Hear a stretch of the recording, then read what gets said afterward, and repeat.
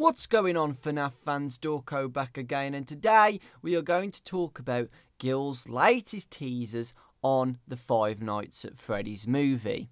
Now, if you didn't know, folks, Gil Kenan is the director of the Five Nights at Freddy's movie, and on his Twitter and Instagram, if you didn't know, he has been revealing lots of secrets about what the movie is going to be about. First off, about 10 days ago, he tweeted a picture about curtains.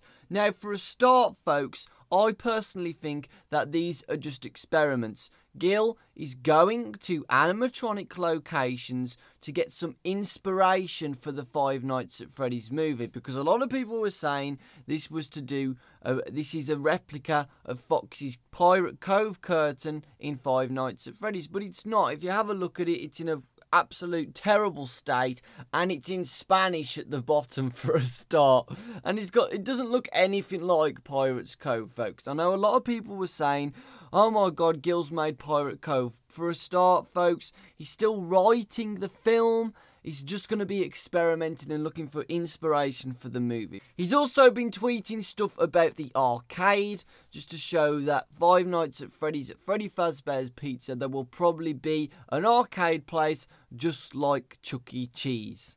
About 2 days ago, he tweeted a massive eyeball, and he's been to the Creature Shop.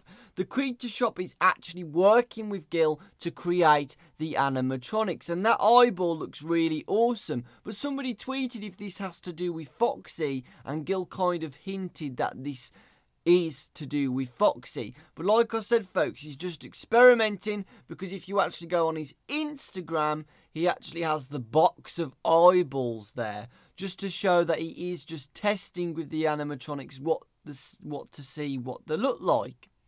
And also, he tweeted an owl animatronic back at the Creature Shop. It's just a prototype of animatronics, so Gil can get some inspiration on what the animatronics need to look like and what the mechanics need to be. And finally, yesterday, he tweeted, "Let's celebrate decay." Okay? And it's actually an image of an animatronic endoskeleton prototype where you can see its teeth, and you can actually see its eyeballs at the top there as well. Like I said, folks, I feel like Gil is just experimenting with the animatronics, what he wants them to look like. This could be something he's made himself, or it's actually just something he saw on the shelves at the Creature Shop, like a little prototype of how the animatronics need to work, because these teeth look very, very strange to the original animatronics, what we know of. People were saying it could be Springtrap, but again, it's not very similar to Springtrap's teeth. They are very apart. So, you know, folks, I feel like he's just experimenting, looking for inspiration on what the animatronics need to be like. Because, like I said, folks, Gil is still writing the film. So, he doesn't even know what animatronics are going to be in the film yet. Obviously, the original gang are going to be, probably. But you know what I mean, folks. He's just experimenting. This is not the final verdict of what the animatronic is going to look like. He's just going to places where animatronics are just for experiments. But that is just my opinion, folks. That's what I think. Because a lot of people were saying, oh my god, this looks like crap. Look at all the decay on it. Look at what the teeth look like. Look at where he's placed the teeth. Look at all the wax and the rubber attached to it. It looks like absolute crap.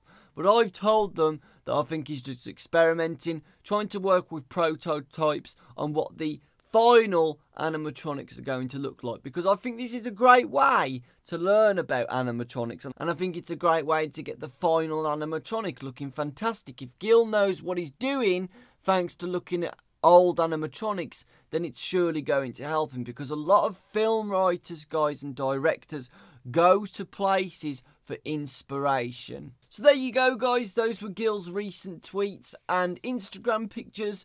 I know a lot of you guys don't follow his Instagram, but he does do separate teasers on his Instagram, so I'll put his Twitter and Instagram in the description below. Lots of love, guys. I hope you're very hyped for the film, and I'll see you all next time.